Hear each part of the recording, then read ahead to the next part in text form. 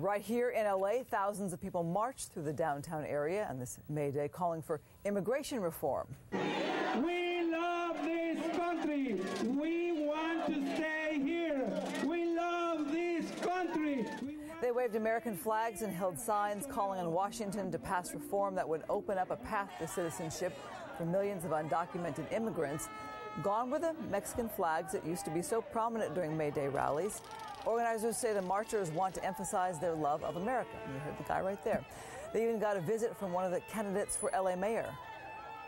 My grandparents crossed rivers and oceans to come here, and it's important because Los Angeles has everything to gain from immigration reform. More taxes, more college scholarships, more integration, a safer community.